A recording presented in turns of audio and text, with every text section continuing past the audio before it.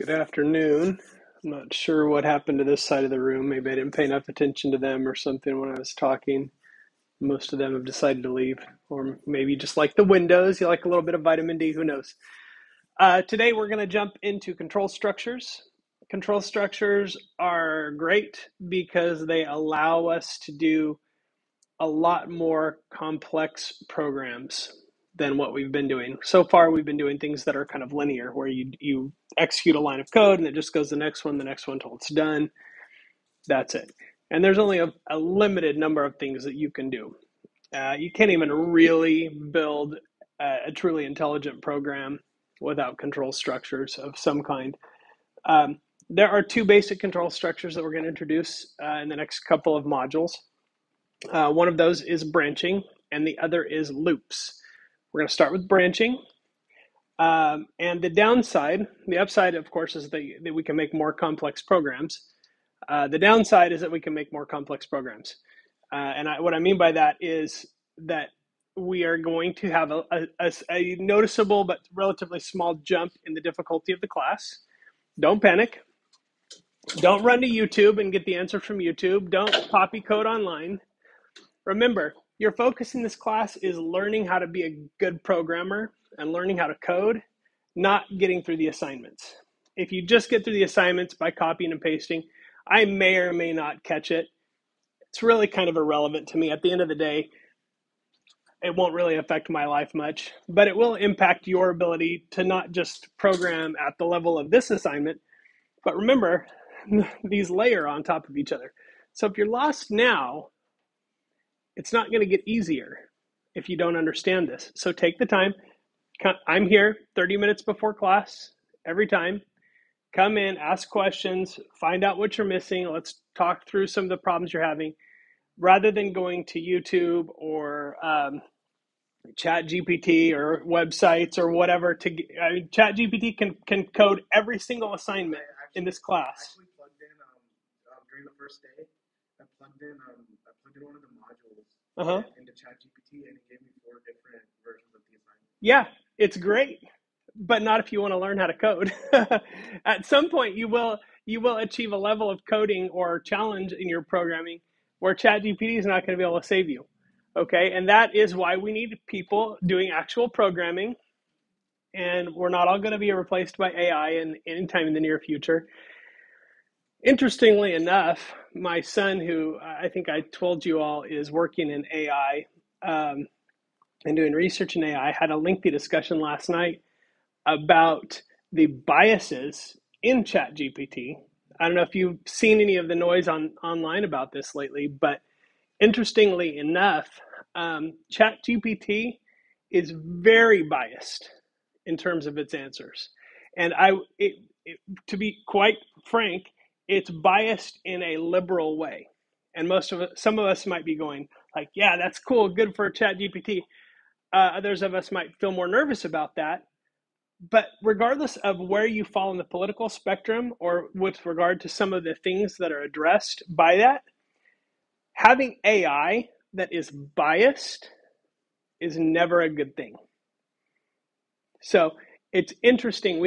My son and I actually plugged in different prompts to ChatGPT, and some of them it refused to answer. But if you gave it the opposite prompt, it would give you a lengthy discussion.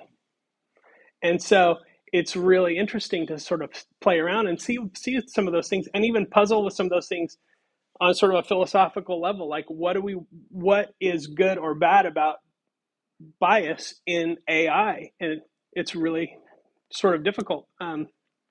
There have been a lot of biases that have been discovered because the vast majority of programming has been done by white men. And when it comes to some things, that's okay.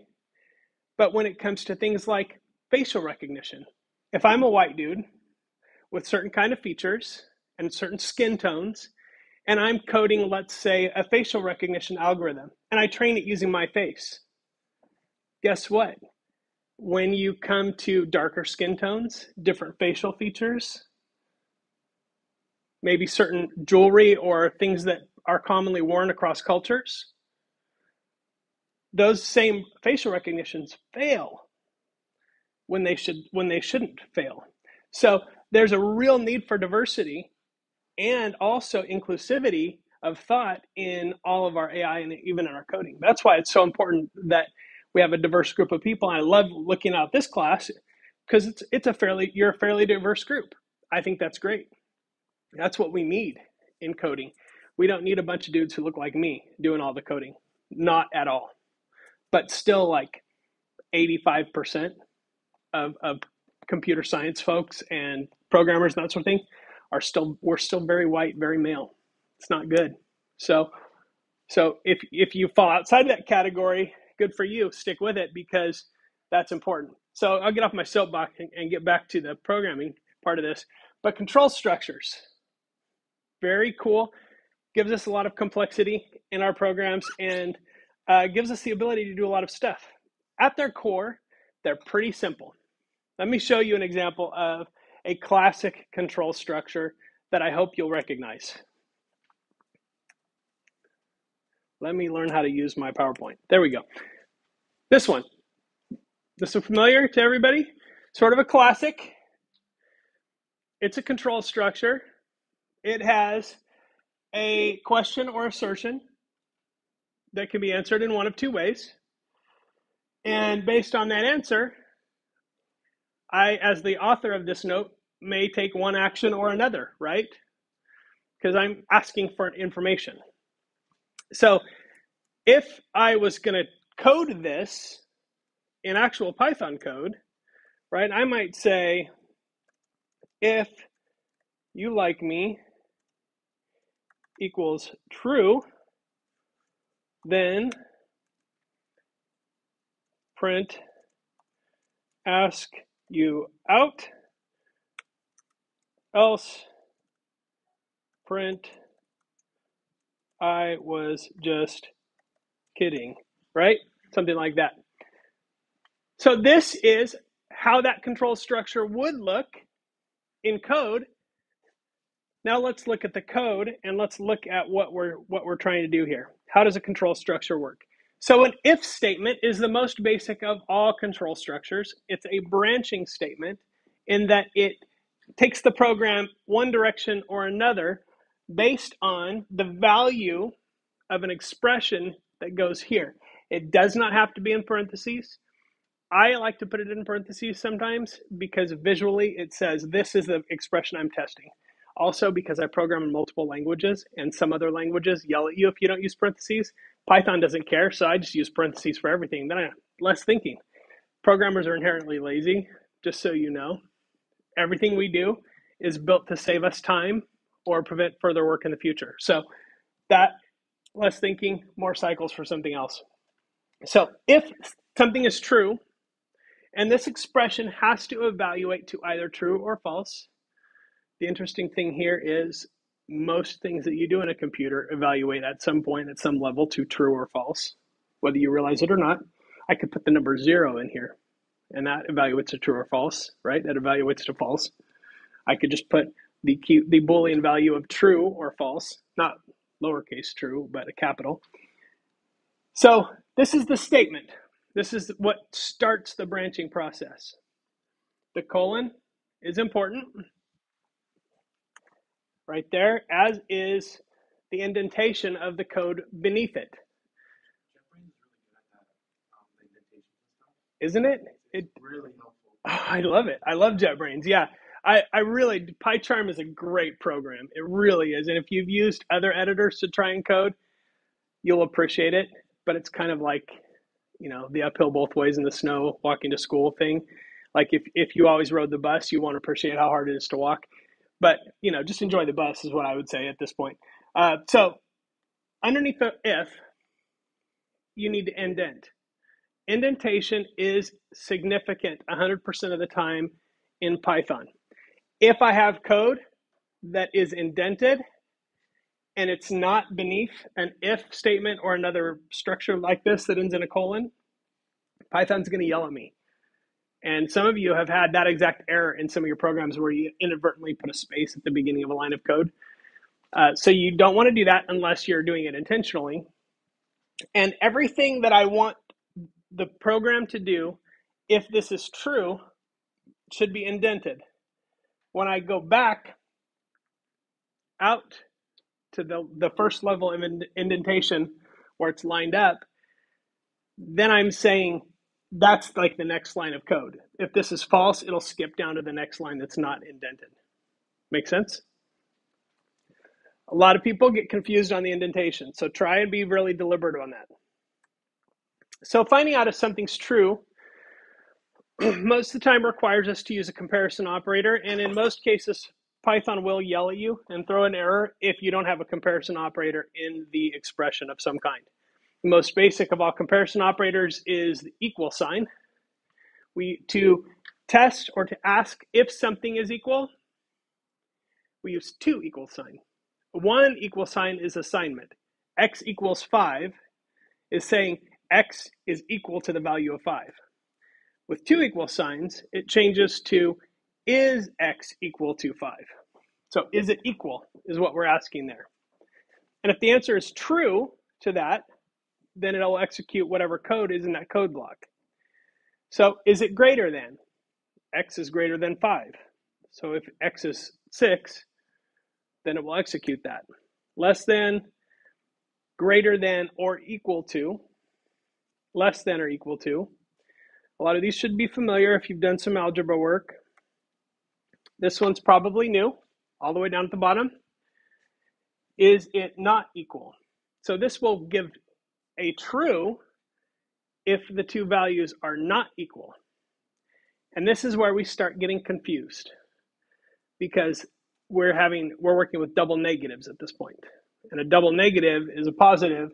So if this returns false, then what it means is that they are equal or they're not equal. Okay? So we can get a little bit confused with our logic, and this is a great place to remind you that the debugger in PyCharm is really helpful. If you put a breakpoint at the beginning of the line where you ask the if, then it'll give you all of the variables that right there, and you can actually check to see how it fits. You can even plug those variables into that equation using the evaluator and find out what's going on. So here's some scenarios. True or false? True. What about this one? True? Yeah. What about this one? False. Why? Yeah, because a lowercase b and uppercase b are not the same thing. What about this one? False. We got an int and a string, which are not the same. True or false? True. 10 is greater than 5. What about this one? Less than or equal? Yes, 5 is equal to 5, so it's less than or equal. What about this one? True? Yeah. 7 is, the int 7 is not equal to the string 7. So it's true that they're not equal. That's how I would say it in my mind to help me not be confused. What about this one? False. 7 is neither less than nor is it equal to 6. So that is false. This one?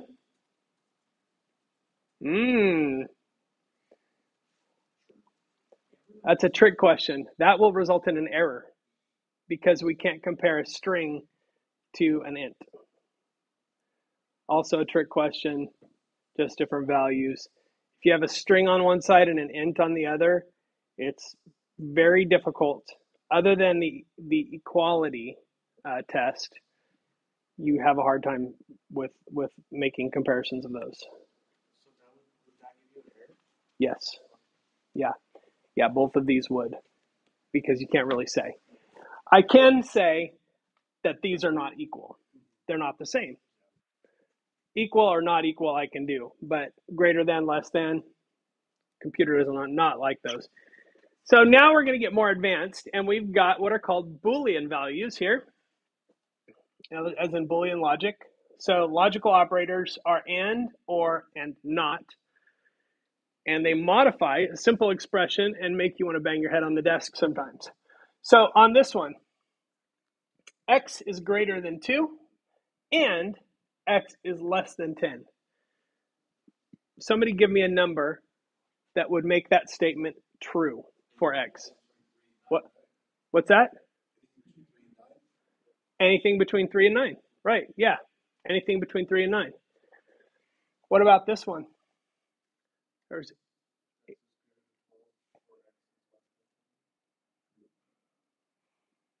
But it can't be greater than 12 or less than 10. It's an or. Greater than 12 or less than 10. Right. Or only one of the conditions. There's exactly one number that will make this false. Everything else every number you can possibly imagine will be true except for one number. 11.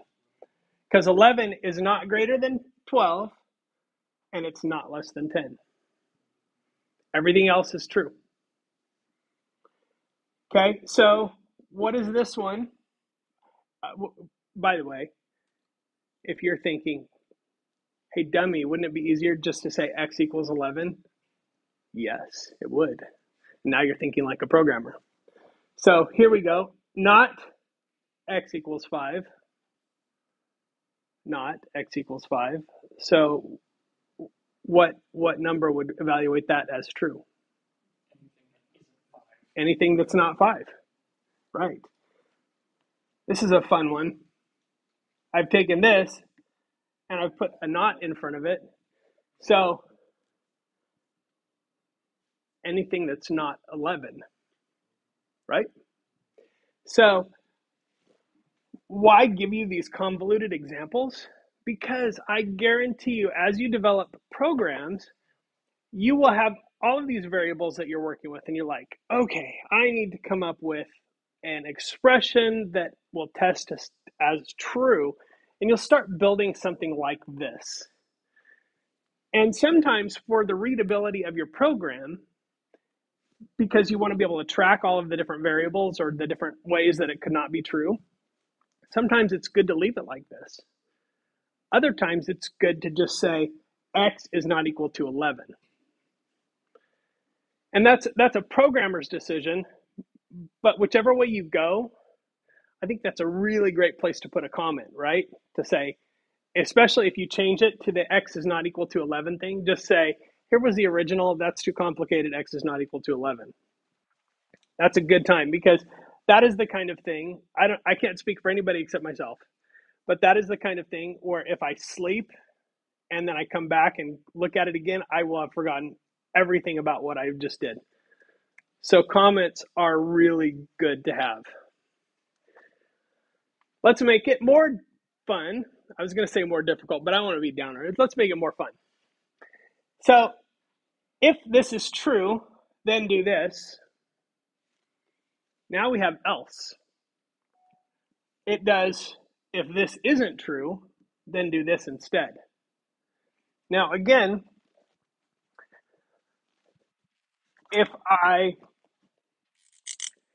have another line of code that's lined up here, and I start another line, it will choose whether this is true or whether it will not. So it'll do this and then this, or it will do this and then this. Make sense? Because this is the next line of code to be executed after that. So we want to be thinking about that indentation again, because the indented code here belongs to this if, the indented code here belongs to else. So now we're starting to see that branching. But real trees don't just have 2 branches, they have lots of branches. So another way I can add another option to this is by using the elif statement. The elif statement says, if this is true, do this. Else, so if this is not true, then go here, test this expression, and if that's true, then do this. And if none of these are true, do this. Ideally, we would have a scenario set up where this and this can't both be true. Just logically, it's better that way. But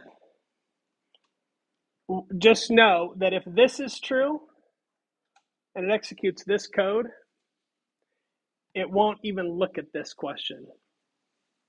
Because once it finds something that's true, it skips the rest of the if, elif, else block. One of those conditions is that that's just going to go to elif or else, right?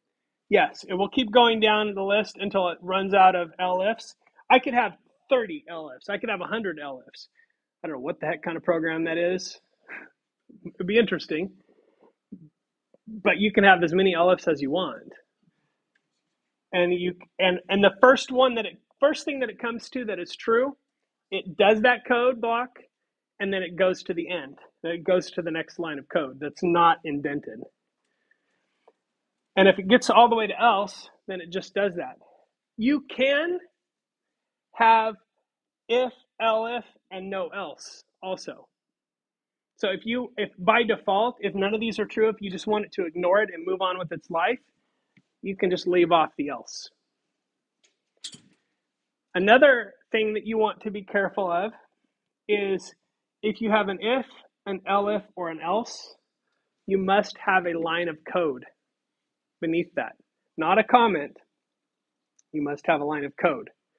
Otherwise, Python thinks you're kind of dumb because you have a condition with no results. So it will yell at you for that. So you want to have, for every colon, you need to have an indented line of code, at least one. It could be nothing. And there's also some commands that will just be like dummy commands that you could put in here, but it's better just to not have that, honestly. So yeah, this is what a complex tree might look like. So for your sandbox assignment for today, what I want you to do, and I've put some code up, and I'm going to show you some stuff in just here in a second before I turn you loose on this. But I want you to get a number as input from the user. I want you to use the code, which I'm going to give you, to generate a random number that requires the random module from Python. You don't need to worry about how it works or why it works or anything like that right now. Just use the code. And I want you to use if, elif, and else to give feedback to the user as to whether their guess was higher, lower, or exactly right compared to the computer's secret guess. So it's a number guessing game. And you can have fun with it. You can play around and make a UI, or if you want to embellish it in other ways. This is just a thought exercise. It is not due. So you don't have to worry too much about that. But the sample code that I'm going to show you right now is already on the website. So you can download that and start playing around with it. But basically, what this code does is it first imports the random module.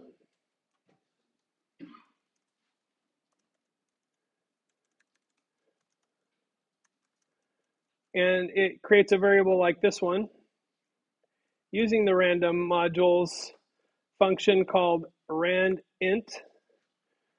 and passing it a 1 and a 10. If I print that out, which I wouldn't want to do in a real guessing game, what you'll see here is that every time I run that, it's going to just spit out a random integer between 1 and 10. By the way, it's not an integer greater than or less than 10. It's greater than or equal to 1 and less than or equal to 10. So it's inclusive of those numbers, just in case you're like a really like technical person and you need to know. Yeah. Added like a less than sign or a greater than sign to the parentheses in there. Could you have it to make it so the random number that it pumps out is like either less than 1 or less than 10 or something like that? No, you would this particular function just takes 2 integers as arguments. So it'll throw an error. You just said the parameters. It's relatively simple. You could write a custom function that would do that, but this one does not. Yeah, it's a relatively simple function. So you would do this, and then you probably want to get input from the user, put that into a variable, and then you're going to use comparison operators and an if else structure to tell the user your guess was too high, your guess was too low, or you guessed the secret number. So that's the challenge. And that's it for today as far as the lecture goes. Do you have any questions? I